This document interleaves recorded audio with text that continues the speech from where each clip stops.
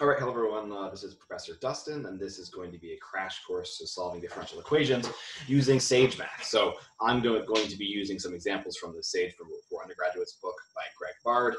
Basically, at the end of this example, I'll be pushing what this book can tell us about solving like real math in physics equations. There's great stuff about plotting in the book, but you know, I'm basically going to cover most of the differential equation stuff that he does. Well, you know, so differential equations are like one of the main reasons we want to use Sage or other computer algebra programs, because, you know, once you write down a differential equation, it might be trivial for a computer to solve it, but it might be like impossible for a human to solve it. So it's a critical use case of computer algebra and other Sage kinds of programs.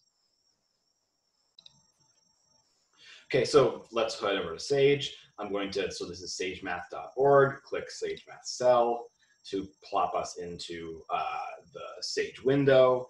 Now let's see what equation I want to show you first. Let's do a relatively simple thing. So this is just a first order equation with a linear term. And so it happens to be non-homogeneous because there's a constant term over here, but this is a relatively simple equation. Actually, we've talked about in class before, you could change variables and shift this to make this integrable. So you could just do separation of variables on it. But let's try to do it actually in Sage. So first, let's go over to Sage. Remember, Sage knows what x is. X is as a variable. It knows what it is. So we don't have to worry about defining the variable first, but we can define the function y. Sage wants you to call functions functions, and with parentheses and quotes around them like that, that says to Sage this is a thing called y. But it also wants to know what the functional dependence of y is, and the functional dependence is x. That's sort of implied by writing dy dx, saying that y is a function of x, and we're going to take its derivative here.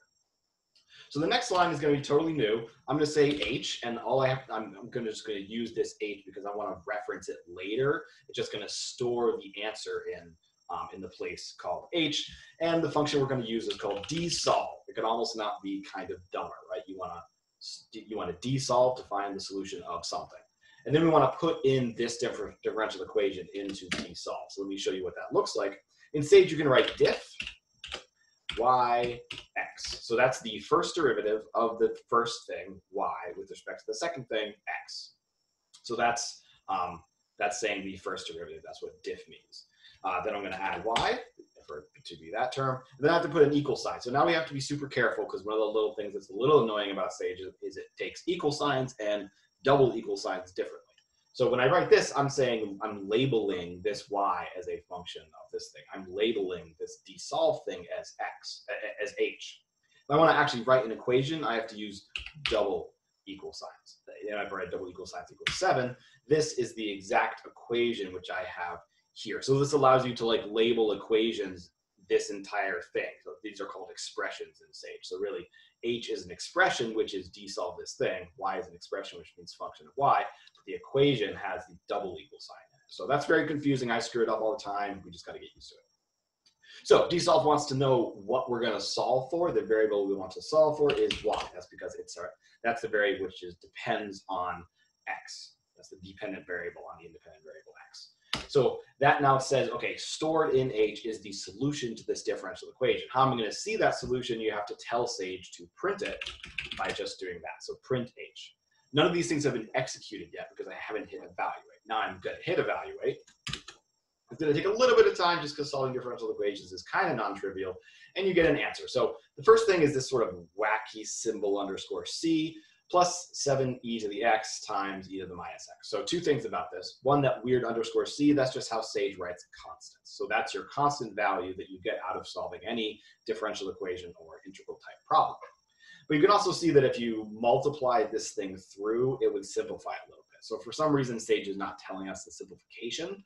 We can fix that by telling Sage to expand that expression. So this is called object-oriented programming. I actually don't really know what I'm doing. I just know that this is how Sage understands it. So h-expand is telling you to simplify by expanding this expression, and then I'm going to print that thing. And let's see if it does it. Yeah, it did it. So you can see what it did is it multiplied the exponent. And actually, I think I can show them both if I do that. I think I can show first the unsimplified one and then the simplified one. Yeah, cool. So unsimplified is here. Then you can see that if you just multiply this term through the brackets, you get the constant times e to the minus x, which is that times that, and then you get plus 7 because those two things cancel. Cool. So that's solving a linear first order equation in Sage.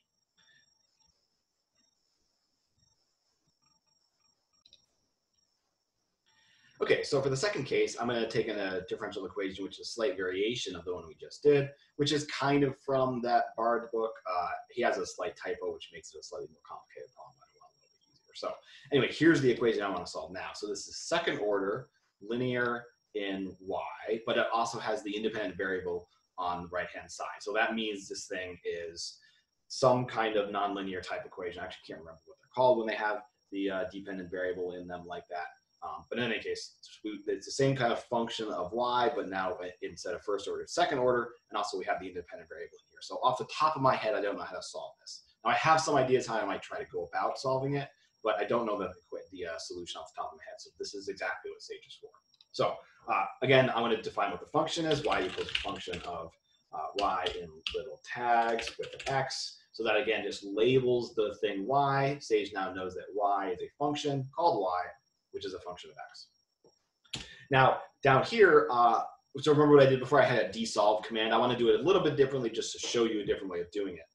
I'm going to define what the actual equation is. Now, I want to, so I'm going to write the equation first. I want to have a second derivative. So there is a way, a neat way of doing that in Sage, and that's writing diff y with respect to x 2, right, with commas in there. So that 2 tells it to take a second derivative. I don't always remember that particular syntax, so I often just do 2 derivatives. So I do diff of, so first, that's the second derivative of the first derivative with respect to x again. So that's the second derivative with respect to x. To finish this equation, I should do plus y equals x. Cool. So that's now the equation. I think if I tell it to execute it, it would just spit it back to me. No, something got wrong there. Oh, I did the thing I always do. So the y up here, this is assigning the label y to this function. I have to not assign this because it's trying to assign x to the label blah, blah, blah. So I have to actually put the double equal sign in there, right? So when you define actual equations, you have to use double equal signs as opposed to variable assignments, you have to use single equal signs. So now if I push enter, yeah, it spits it back to me. Okay, so to actually solve this, I could surround this in a desolve command, but I also want to show you just a little neat feature of Sage is that you can always just define your equation as with like equate EQ equals something. So this is just saying that the label equation, EQ, now stands for this entire equation. So instead of writing out the equation, I can just type EQ into my desolve, for instance. So I'm going to do that. I think if I return that, I get maybe nothing. And then I have like print EQ if I want to look at it. There we go, whatever.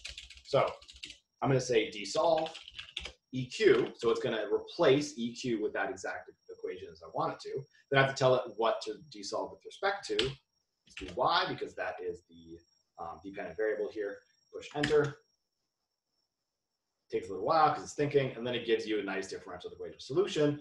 There's a cosine and a sine, and then a linear term, and that's maybe what we would have expected because this side is kind of a, well, it's not even a harmonic oscillator. Yeah, it's a harmonic oscillator, right, with a spring constant 1. And so this is a harmonic oscillator solution, homogeneous solution plus the particular solution with just linear x. So maybe I would have picked that. But in any case, we have the two constants, underline k2, underline k1. That's fine. So I want to go one step further with this example because, of course, this is a general solution for any particular k1 and k2. Those are just integration constants. The integration constants go away if you know what the initial value of the problem is that you're solving. And let's say that I do know the initial value. So the way you can specify that is ICS, initial something, something, whatever it stands for. Initial conditions probably is what Sage is thinking. And what you want to do here is you're going to have to specify the initial value of the original function, y, and then the initial value of its 2 derivatives. And Sage knows how many derivatives are in there. It means however many initial values you need to specify. So in this case, I need to specify the initial value of y, let's call it 10, initial value of the first derivative, 2, and the initial value of the second derivative, 1. So first of all, I'm going to check to make sure this actually returns an expression, to make sure I did it right. Cool, it does. So what it's doing is there's no constants in here now, right? It already figured out what those constants should be based on my values in there. And you can see that actually this is just a bunch of numbers, cosine and sine of 10. So obviously that is the initial value of y ended up there. there's an 8, so that's probably like 10 minus 2, whatever. I'm not sure where they came from. Sage just figured it out because that's what Sage is doing. If you're going to do stuff like this, you should just be very careful to check the documentation if you're not aware of the syntax. So it's pretty easy to get documentation on Sage. So if I just type into Google Sage Math ICS, the first link that comes up, solving ordinary differential equations, click it. You'll go over to a complete list of all the various tools that Sage has to solve differential equations. There's some numerical stuff down here, which I'll do in the next one. But we're using dsolve, so I click dsolve, and then you can see that what ICS is. So the initial boundary conditions, it's optional, meaning you don't have to have the ICS in the command to dsolve. For a first order equation, it's going to expect to see the initial, both the dependent and independent variable. For a second order equation, it's going to have the independent variable, the dependent variable, and the first derivative of the dependent variable. So what we started with was 10 to 1, 10 initial, and then at 10, y was 2, and at the first derivative at 10, y prime was 1. So that's what we started with. That's where that 10 to 1 comes in. Presumably that's part of the problem that your statement that you're given. Okay, cool. So that was leaving the constants in there. That was setting the constants using the initial conditions. And the third one we want to do is actually a numerical solution. So that one is right here. So the real physics problem I want to do is one that I guess I kind of also have an idea how to do this, but we should be trying to do this numerically. This is going to be a drag force problem. So this is, the book calls this a torpedo problem. It's really more like a rocket problem, assuming that there's a fair amount of drag on this thing. So here's my Newton's second law. I have my double prime of t, so that's the second derivative of y with respect to t, and the mass of whatever the object is. And there's going to be three forces acting on this rocket: the drag, the weight of gravity, presumably the rocket is quite heavy, and then the thrust. So there is one difference relative to this in the classic rocket problem. Classically, the rocket problem is a rocket which is losing fuel and becoming lighter as it lifts off the ground. In this rocket problem, we're going to take the mass as constant. So maybe the thrust is generated by something that doesn't use a lot of mass. Maybe it's electromagnets or something. I don't know. But the thrust is generated as a constant value, but there is a drag force on it. So actually the drag force is the thing that's going to make this a hard solution. And I am pretty sure that this is non-analytic. At least I don't have any ideas how to solve it.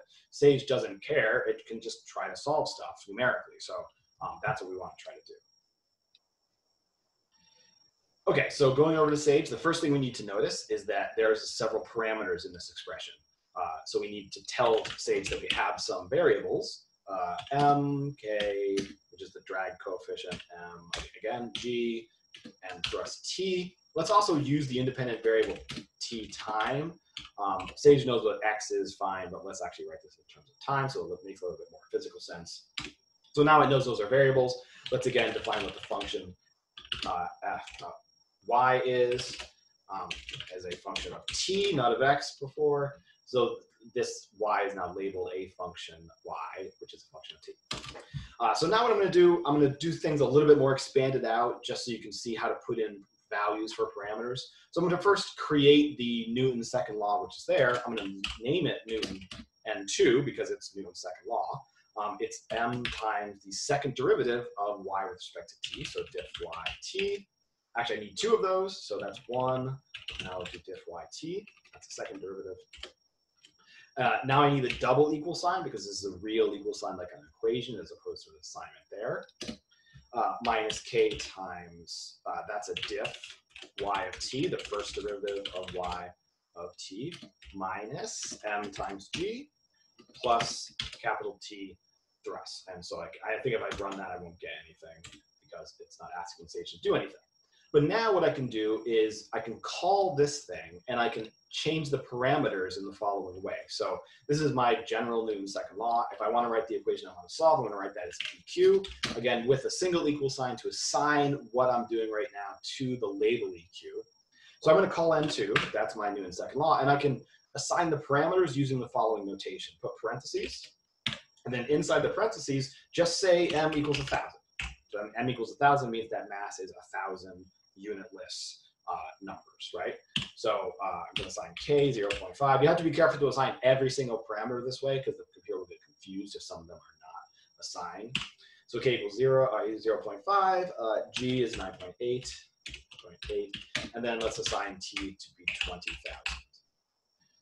20,000, that's for us, it's 20,000 newtons or whatever. If everything's in SI, then you don't have to worry about units, and computers are terrible at units. So yeah, assign everything in units of SI and hopefully you set it up right before putting it into the computer. Okay, so now EQ is the same as N2, but with the parameters in there. So the next thing I'm going to do, I think I could just do desolve immediately right now. Actually, let's just check to see if Sage can actually solve this. I think it might be able to solve this just by doing that. I might spit back something. Yeah, so it actually does know how to find a closed form solution with those two constants. But let's continue with our numerical study. I can put the initial conditions. So that's to get rid of the K1 and K2. So this is like a standard sort of initial conditions problem. So let's say start at t equals 0. Let's start at the bottom, and let's also start with 0 velocity, right? So this is going to have some acceleration in principle because the thrust is going to be big enough to get it off the ground. So let's run that, make sure that works. Okay, those are all numbers. That's something we could plot. Cool, let's plot it. Plotting is a little trickier. I could actually just plot this straight up. Yeah, let's just plot this straight up. So if I put a plot around it, I can just do that. And then I just have to tell it over what range of t to plot. So let's do 0 to 20 and just say go. I'll show you one other way to put this into 2 steps if you want. Yeah, cool. So actually, you can't quite see it, but the rocket starts from 0 and then gets launched up here. And it does seem like maybe it's getting constant, like the drag force is getting big enough to get it to terminal velocity, but I can't quite tell. Let's try to turn up the drag force and see if we can get the terminal velocity to happen faster so we can actually see it over 20 seconds. That's still not even really good enough. Let's turn it up really high. At some point I might break the problem actually.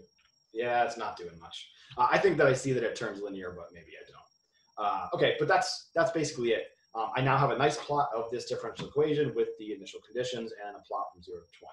And then I can go in here and play with the parameters a little bit, which you saw me doing. Drop the thrust. I would like to see a very definite, yeah, see now the thrust isn't big enough to even get it off the ground. So it starts at 0, goes up a little bit, and then crashes. Okay, fine. Let me show you one other thing you can do to break this into 2 steps. You can define the desolve, that solution, to just be the label f of t, and you can label it f of t if you want. All Sage sees is this set of characters. Type that desolve. I'm just going to copy from what I plotted up here. And then I can replace this with f of t.